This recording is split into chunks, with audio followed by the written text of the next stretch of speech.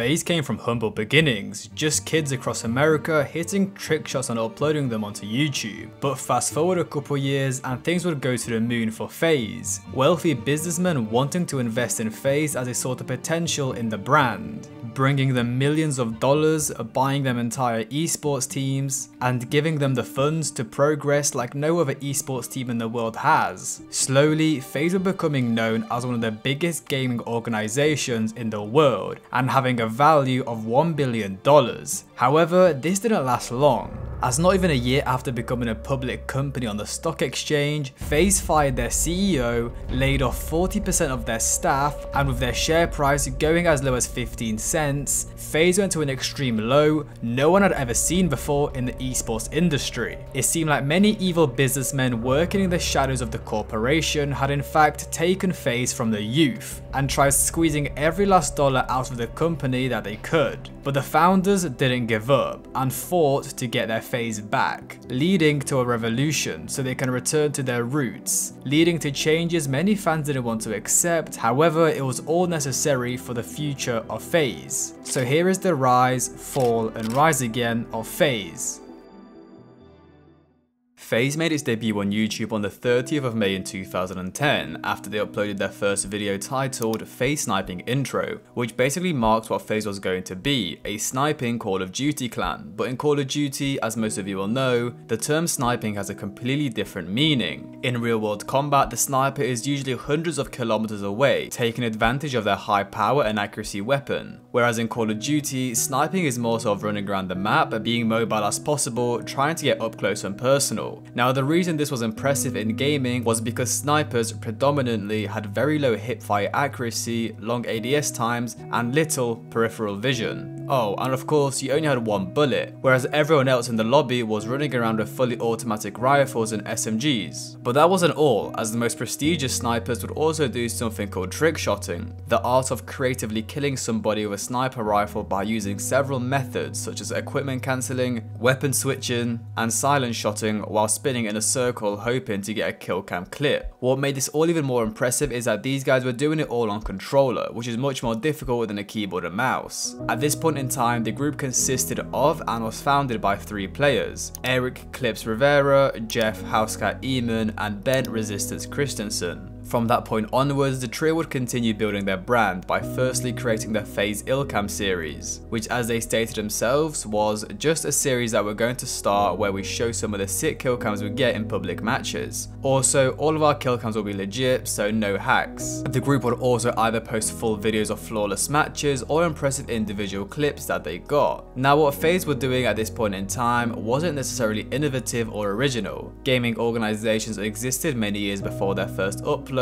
and trick shotting was a thing since the 2005 released Call of Duty 2. But what Faze had was the swag. They had the cool intros, the trendy montage music, the best clips, and would soon sign the best players. Things would really start taking off for Faze after their first 2 signings, Temper and Fakey. In the current day, Faze Temper's introduction video sits at a whopping 1.6 million views, with Fakey's also having an astonishing 2.6 million, which compared to other members' introduction videos which sit at a mere 50k, it was clear these 2 were the big dogs that were going to elevate Faze's popularity. 11 months forward from their first upload in the April of 2011, Faze Clan would reach their first big milestone as they hit 100,000 subscribers on their YouTube channel. Now, back in the day, this was an impressive milestone, especially as back in 2011, the gaming world was significantly smaller and just social media in general was much more niche. It's not like in 2024 we have streamers constantly clip farming, all these short form content pages, or brain rot kids Roblox channels pumping out videos every day. Anyways, the majority of Faze's success was coming from Temper and Fakey, as their videos were always the highest viewed. Temper would upload a setup tour on the channel which amassed over 1 million views, which really was nothing compared to his how to temper shot tutorial, sitting on over 6 million views in the current day, in which he taught his viewers how to replicate his own signature trick shot. But Faze kept growing. It seemed like every week they kept on signing more and more players to fulfill their dreams of being the most recognized Call of Duty sniping clan, which they would soon achieve, as just a month before the release of Black Ops 2 in the November of 2012, Faze Clan would hit the gigantic 1 million subscriber milestone. Now, the release of Black Ops 2 was important for Faze, as it was at this point in time time when they would solidify themselves as the biggest gaming organization.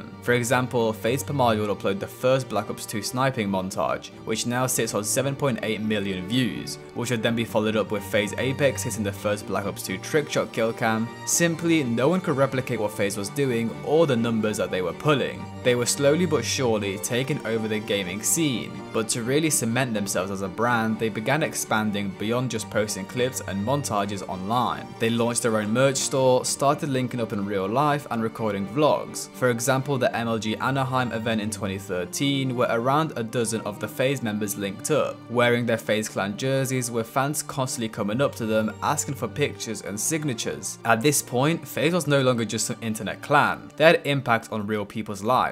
Now, Faze saw that this lifestyle content was extremely beneficial as it allowed their viewers to see them more as than just the guys behind a screen hitting trick shots. These were real life people with personalities. So to continue building their brand outside of Call of Duty, CEO Thomas Temper Oliveira and COO Richard Banks Bankston created the first Faze House in 2014 in Plainview, New York, where they could incorporate lifestyle content with their gaming content. This house consisted of the members Faze Apex, Rain, Blaziken, Adapt, Tico, Banks and Temper, who said himself that the house changed everything for them. Temper said, "Everyone made videos each day, every single day. We were creating content all together, helping everyone out. One of the best ways you can grow your brand online is to collaborate with people so you can share your ideas and share your viewers." The lifestyle content was really what allowed Faze to grow as a brand, simply because on camera, these guys were acting just like any other young guy, sitting inside and playing Call of Duty all day. Apart from the fact that these guys had the status, the sponsors, the big houses and the cool cars, they were living every young guy's dream, with them even being given the title the rock stars of gaming. However, the issue was Faze was run by literal kids, and I quote, "an organization with no organization." So think about it, right now these kids are basically freestyling one of the biggest gaming clans on the internet, so just imagine how far they can take this establishment with proper planning and investments. Well, enter Hubrik, a social media platform run by Norwegian entrepreneur Sebastian Gertz. In 2015, Gertz wanted to get involved in the gaming space as he saw potential in the scene due to the quick growth. Gertz was advised to reach out to two particular personalities. One was Chris Puckett, a notable esports commentator. The other was Faze Temper. Gertz would personally fly out Temper to Norway so they can discuss the future of Faze, where Temper said that they quickly formed a strong bond and added that Gertz is one of the hungriest people he had ever met, making the future of Faze very promising. After meeting Temper, it seemed like Gertz saw the movement Faze Clan were creating, which convinced him to invest. Hubrik helped Faze organize its network and gave it the resources it needed to both recruit top esport players and assist the growth of its vlog channels. Among other investments, Gertz and his partners provided the capital Faze needed to expand beyond just Call of Duty to become an established gaming organization. This led to them buying the most expensive Counter-Strike team in the world, which it put together by acquiring the lineup of esports collective G2 for a reported $700,000.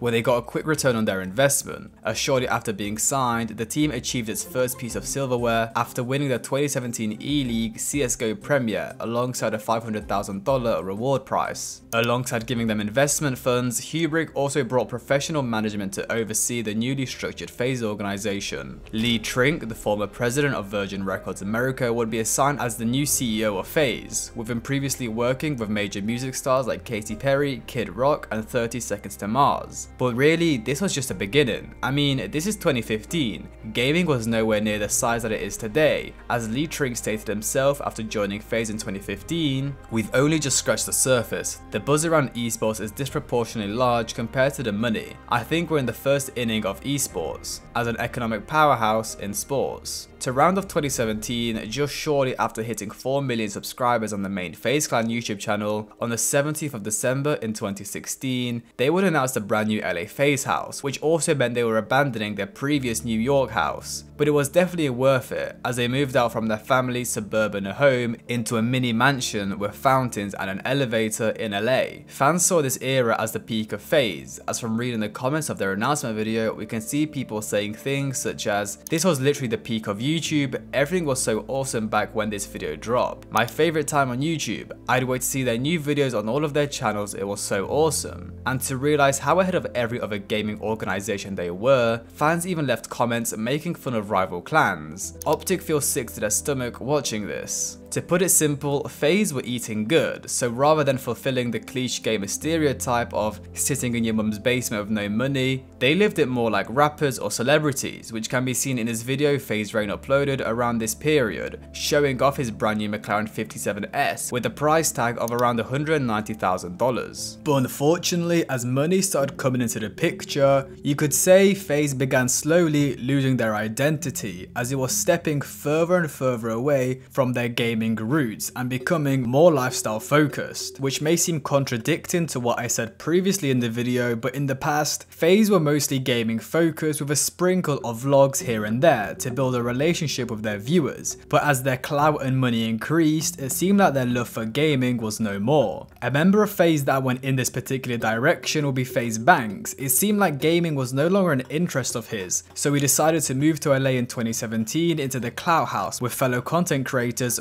Gum and Alyssa Violet, together as a trio forming the Clout Gang, where they pivoted into different forms of content ranging from challenges to getting into petty beefs, if that even counts as content. With each upload, Banks was separating himself more and more from gaming, whether it be showing off his new house, spending 24 hours in an elevator with Gum, or hanging out with rappers that pull up to his street. It really seemed like their interest in gaming was no more, and that could be said the same about the main Faze Clan channel. Yeah, they were still uploading Call of Duty videos, however, what was doing well was the personality content and lifestyle content. For example, when they played Call of Duty with Lil Yachty, who in that year was one of the hottest rappers out, or when they were doing random in real life videos such as mystery ping pong or lie detector tests. Now, whether you call this diversifying your content or losing the love for gaming you once had, it was clear the OGs of Faze were trying to head into a different direction. Now, as we're moving into 2018, it seemed like Faze were trying to expand as an organization way too fast without carefully thinking about what they were actually doing, which came with its costs. With Fortnite slowly taking over the world at this point in time, it seemed like Faze saw this as a huge opportunity to grow,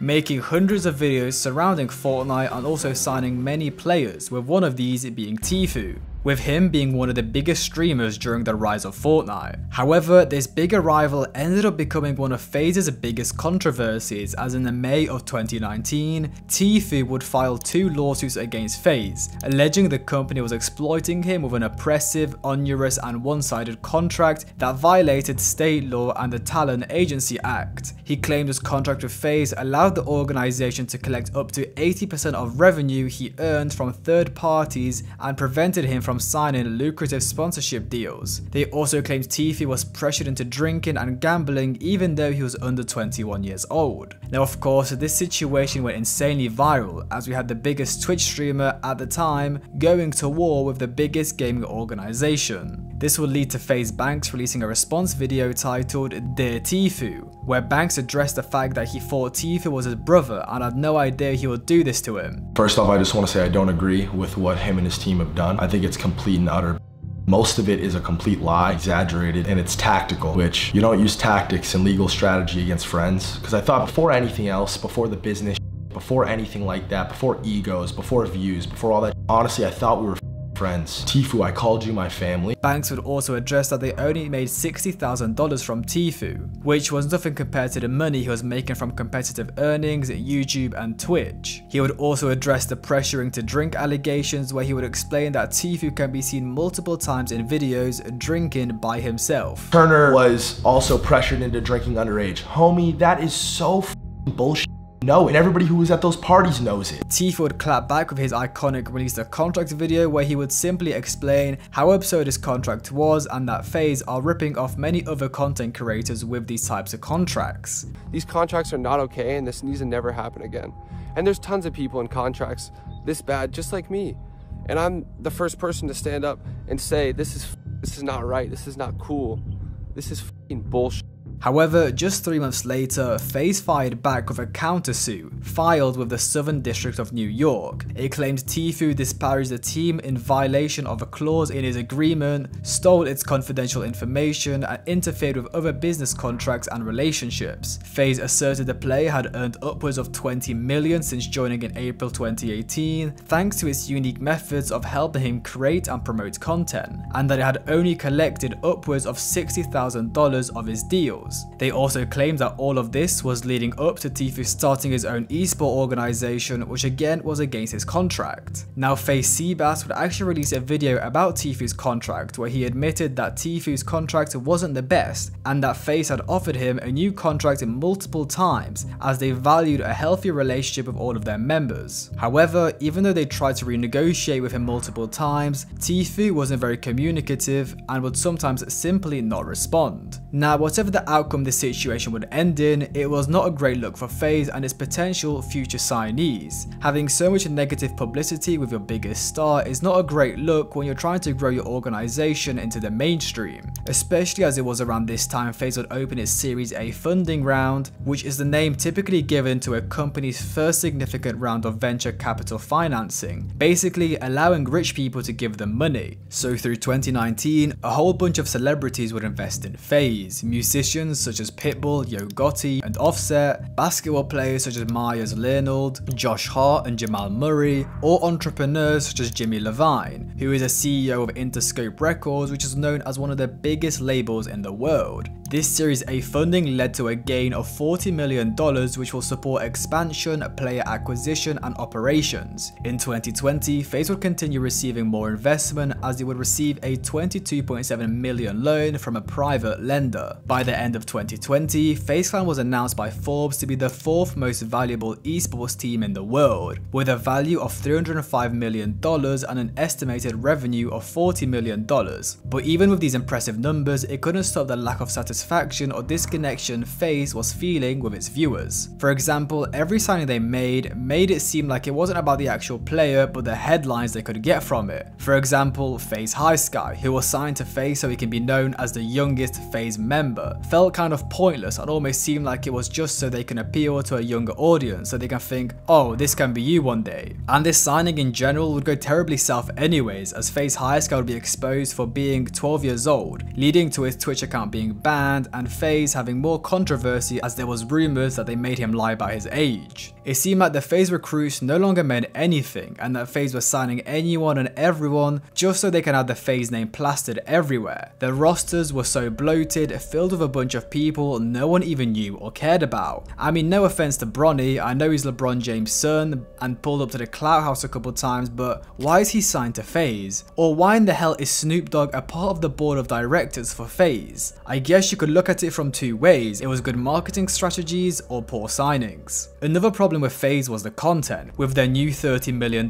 Faze mansion, they recorded a reveal video in which it felt less and less like Faze and more like a reality TV show, or maybe even a Jake Paul Team 10 video. And this trend would follow all of them, as the biggest Faze Clan members stopped really making gaming videos and instead made clickbaity real life content that would get them views. Now, as we move into 2021, it would be announced that Faze Clan would be merging with special purpose acquisition company B. Riley to become a public company listed on Nasdaq, which is one of the 3 most followed stock market indices in the United States. The initial valuation of Faze after this merge would be a staggering $1 billion. As part of this merge, Faze would receive $291 million from B. Riley and would be renamed to Faze Holdings Inc. and refocus itself as a brand for the voice of youth culture. The newly named Faze Holdings ended up going public on the 20th of July 2022, however with a lower than announced valuation of $725 million. But you see, going through a SPAC is seen as a controversial method, as your company isn't going public by itself, you're being mixed in with another company, which almost acts as a shell so it has the foundations to go public, which was an issue as it meant any old businessman was given the keys to Faze. with these people really having no idea what Faze was or what they stood by, which would tarnish and dilute Faze's image and influence, as they would mostly be concerned only about the financial side of things. Nevertheless, this was still an incredibly impressive achievement and the future for Faze seemed bright. However, soon after going public, the Faze esports empire would start crumbling down. In 2021, a handful of Faze members would participate in something called a Save the Kids token. Nikon,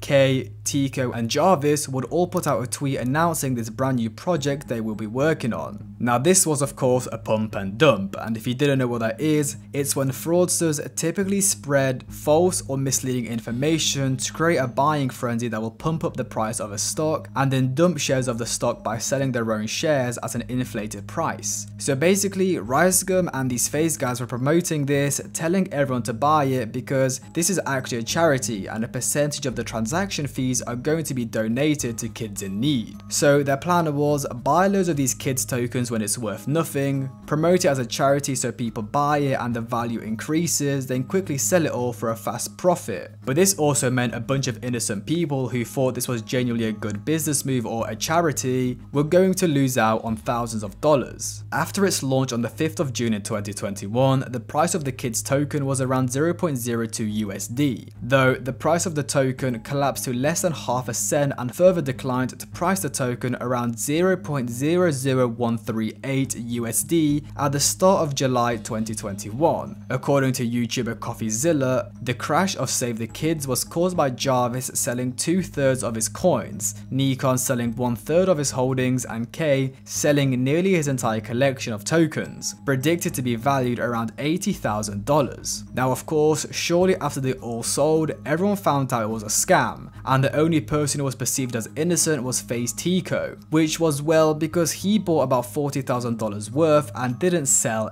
any of it, meaning he lost all of his money. As all of these people apart from RiceGum were Faze Clan representatives, they had to be addressed. Faze Clan management tweeted that they were completely unaware of the actions of its members and that it did not condone such behavior, posting that Kay had been expelled from the group entirely, while Jarvis, Nikon and Tico would be suspended until further notice. More issues would arise for Faze around this period, as social media influencer and Faze Banks' ex-girlfriend Alyssa Violet would sue Faze Clan over promised shares in the company. Alyssa claimed in her lawsuit that back in 2018, she and many other Faze members made a deal with Faze to trade her shares of the company to shares in Hubrick Limited, which was working with Faze to develop both businesses. Now later in that year, the partnership between Faze and Hubrick dissolved, so Alyssa and many others sued Hubrick for fraud, which was eventually settled as she made an oral agreement with Faze Clan to give up her claims against Hubrick in exchange for Faze Clan common stock. But fast forward a couple years, Alyssa still hasn't received her stock that she was allegedly promised. Alyssa's lawyer would state, Faze Clan is being sued because it specifically promised to compensate Alyssa when it asked her to relinquish her Hubrick stock and asked her to dismiss her claims against Hubrick and others. If Faze Clan simply abided by its promise to compensate her, Alyssa would not have had to sue Faze Clan. But things would continue going south for Faze after they became a publicly traded company and opened at around $13 per share, which would even rise to almost $25 a share on the 30th of August in 2022. However, just 5 months later, on the 26th of January in 2023, the price would plummet to 75 cents per share. Now, Nasdaq rules state that any company that fails to close above the $1 mark for 30 consecutive days is issued a deficiency notice, which can trigger a delisting, meaning once notified, Faze had 180 calendar days to return to compliance, meaning it must close a $1 price for 10 consecutive days. This would basically lead to Faze going full sellout mode to try keep their company from getting delisted. Just a day after the stock price dropped to 75 cents, they would announce a shoe collaboration with Nike. They would also abandon one of the biggest esports rivalries and collaborate with Optic, and would even announce a new partnership with Porsche. In the February of 2023, Faze Clan laid off 20% of its staff, which according to their CEO Trink was a result of the uncertainty of the economy. But in reality, it was because Faze was trying to save themselves. Trink would continue trying to dispute the public agenda that Faze is failing by ensuring that Faze will focus on financial discipline and by reporting that the revenue growth for 2022 was a 25% increase from 2021. However, these comments only had the people fooled for so long, as just within the first quarters of 2023, Faze would report a loss of approximately $14 million. This really put everyone in Faze Clan in full panic mode. In March, Faze had received the official notice of delisting, giving them 180 days to get the stock price back above $1, meaning time was ticking. In April, board member Snoop Dogg was kicked alongside their longtime CEO Trink, but not only was Faze literally falling apart, it was also beginning to rot from the inside, as Faze members and social media influencers such as Mr. Beast would start exposing the truth about Faze. First, Faze Tico would make a video titled Dear Faze Clan, where he would dive deep into exposing how he was treated very poorly as a 12-year member of Faze Clan and in general how the organization has fallen. In a way, Faze is bigger than it ever was, but it's also smaller than it ever was. All of these collabs that we were doing with really, really big brands, you know what it is to me? All of these collabs that's coming out, it's like Band-Aid or silver tape on internal bleeding. That's the way I see it. And they think talent don't matter, they think that we don't matter because they think that they can do everything because they see the Faze logo as the Nike logo and they can just do whatever they want. But there's no depth to it. There's no substance there. There's nothing behind that Faze logo backing it. There's no culture anymore. That's what these people don't understand. But it wasn't only Tico that was coming out and exposing Faze, as for the past couple years, Faze Rain has been trying to expose Faze Clan as a business, not the people, for stealing the organization from them. Someone brings in like a money guy. He wasn't even a money guy. He was a finesse guy who told him, oh, I know guys from here. I can help you guys do his structure, this, that. But he's just a pathological liar who, like, I genuinely believe has like a real mental illness. Like, he really can't stop lying, bro. Like, it's insane. So, but it's insane. He must have got in with money though. He brought in a guy who he said he knew since he was a kid, who was like royalty in Norway, and then he invested a lot of money, and that's why, you know, he still has what he has. But that guy ended up stealing all the money essentially. The other guy. Oh yeah, had his wife on salary allegedly, by the way, for $600,000 a month for his wife. A lot of them, like, we have a glorified middleman who got more shares than like Alex and Rug combined. Like, why? How do you come into the company and be a glorified middleman? All he does is pass information for Lee, and he gets more shares than Alex and Rug. How?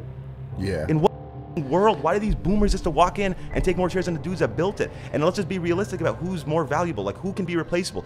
We could swap them out every day and nobody would notice. We can't swap out Alex and Rug every day and nobody would. That's not how it works. No, they're the ones with the leverage, but the way that they did is they came in, set up their flag, started bringing people in. So throughout this video, all those investors I've been mentioning, more specifically the old CEO Lee Trink, have basically been slowly trying to take over Faze. Think about it, they came in 2015 when they were all kids, promising to give them investments so they can make it big. But fast forward a couple years and the founding members have been isolated from the company and replaced by a bunch of granddad executives. It now makes so much sense why Faze over the years lost so much of its identity and became such sellouts. All these deals with Porsche, Nike and other big brands, most of the Faze members didn't even know this stuff was being signed until they saw it on their timelines. Faze was literally taken from the youth. But also, like, our old CEO kind of got in between us also. He like kind of turned us all against each other. He was really weird and crazy. Like I'm saying, full-blown manipulator. Like, come to me, Banks said this about you, Apex said this about you, but you're this, and then he'd go to Banks and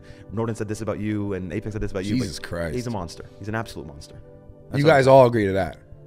Unanimously. There's not a single human in Faze that would ever say he is anything less than a monster. The corporate Faze people would even try to put out a tweet trying to calm the storm. We know that for too long we haven't been the Faze we need to be, but we're working hard towards fixing that. We hope to have all the OGs sit down together soon, and we don't want to do that without everyone. We'll do everything in our power to work this out and not let you down, but it would backfire on them, as Mr. Beast, the biggest YouTuber in the world, would state they should be the people in charge. When I visited, not a single person I met had any idea how to make a good piece of content.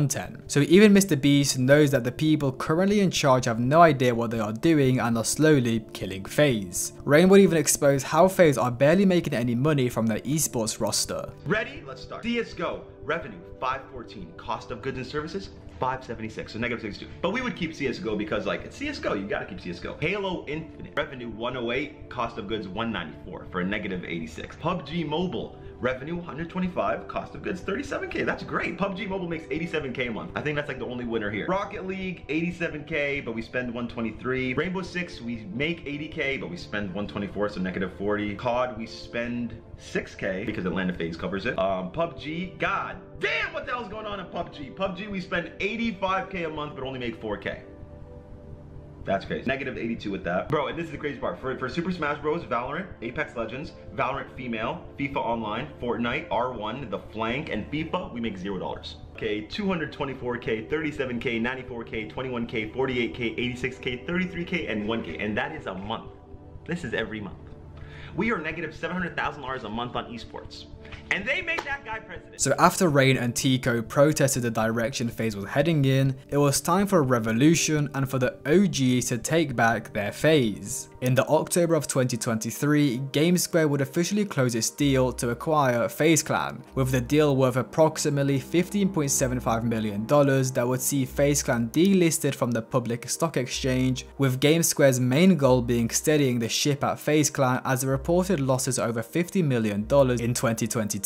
So just in the span of about a year, FaZe went from being valued at $1 billion to being sold for $17 million. The truth was, it was a massive failure, which was predominantly due to the old heads in the company thinking they can just dump money and do a bunch of brand deals to grow FaZe beyond the small esports world they resided in, which is not possible. As part of a renewed focus on the brand, this deal returns FaZe to its founders. FaZe Banks, FaZe Temper, and FaZe Apex were appointed to lead the brand moving forwards, where for the rest of 2023, they will try to restore FaZe to its roots by doing lots of damage control.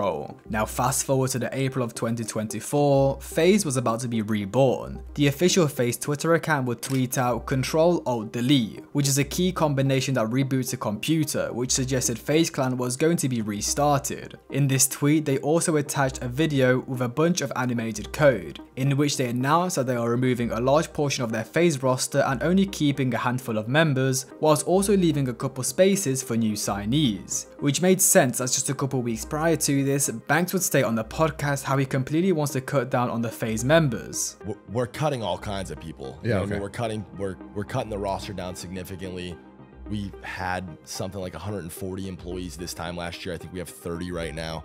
I want to cut that down even further to like 10. And unfortunately, even the man that started this revolution, FaZe Rain, announced that he himself will also be leaving FaZe as it is still 51% corporate owned, and he does not want to get involved in that due to what happened in the past, and with his fear that they will stab him in the back again. Just 2 days after the Control-Alt-Delete tweet, FaZe would start slowly announcing its new signees, which was a handful of new promising streamers. First, they would announce Blackboy Max, a 20-year-old streamer from New Jersey who blew up originally from music reactions. He now streams himself hosting Discord events, recording music or reactions to random things on the internet, where a lot of the time he will get his diehard community 5-star involved, whether it be in e-dates, pack battles, or getting them to send in things to react to. The day after Max's announcement, Silky would be introduced as the next FaZe member, who began his career streaming himself playing NBA 2K, but ended up pivoting in just chatting streams, which would mean he was doing reaction videos or e-dates on Discord. The next member to join would be Lacey, who is one of the fastest growing streamers in recent times, coming from a background of competitive Fortnite and being renowned for doing streams of clicks, however started delving into more personality and just chatting content. For example, doing a stream for 14 days straight where he shaved every follicle of hair on his face, but in recent times has been doing more IRL content such as dates or a 24-hour stream with clicks. Then the final member of FaZe to be introduced is Jason the Ween, who started out doing extremely cringe TikTok videos, which then led him to take up streaming where he carried on the cringe personality but now doing e-dates. Now those were the fresh members of FaZe, but we mustn't forget about Your Rage and Ronaldo. Now even though these two were announced prior to the new FaZe Clan, they were kept on the roster as they are still at the forefront of the streaming world who will be playing a big part in the future of FaZe, especially Your Rage, who was given a higher power role where it was stated in his joining statement that your rage will also recruit creators that identify with his audience and excite Faze's core community to further build a collective aimed to inspire the next generation. And another member that I cannot forget to mention is Faze Kason, who again played a big part in his rebrand of Faze due to his connections in the streaming world. Now at first, this new Faze got a lot of hate. You dropped the roster, bud. I think you also dropped the ball. As a longtime Faze Clan supporter, I understand the idea of wanting to bring back the old times. But kicking the old players from the team seems a little counterproductive to what your vision is. Now a lot of fans had this opinion, but the truth is Faze had to innovate. Many of the OG members are now 30 years old and our families all are into other ventures. And with streaming now being the face of content creation on the internet, it was smart from Faze to recruit a group of people just like AMP or Sidemen, who can grow a strong bond between themselves and work together slowly to become some of the biggest streamers in the world. I mean, they kind of already are, as when they're all live they pull extremely good numbers which will only continue to grow. Faze Banks would even clap back to everyone hating on the new Faze. Who remembers 2 months ago when everyone was spamming me, "Who the F are these people? You're ruining Faze, you're an idiot." Do you guys miss the non-stop revolving door of brand deals and disingenuous merch drops? Do you guys miss the version of Faze when we're all depressed and corporate bozos are extracting the maximum amount of money they can from us and you? Yeah, sorry, but honestly, F the old Faze. With all due respect, we aren't doing shit for other people anymore, we're doing it for ourselves, what we think is fun, what we think is cool. Been proving people wrong my entire career, this will be no different. With love, always. This group already have their own Faze house in Miami, where they will of course do their own stuff, but majority of the time will always join in together and will often do huge IRL streams. For example, all of them right now have headed to Japan. The new Faze is operating under the @Faze YouTube channel with their blue reboot branding, where they're already pulling extremely impressive numbers. I think something that is important to mention is that none of these guys are signed to contracts or have any financial incentive to be in Faze. This new Faze is just a group of friends making content and enjoying the journey, just like back in 2015. So that is the rise, fall and rise again of Faze Clan. Hope you guys enjoyed, like, subscribe and comment, and I'll see you guys in the next one.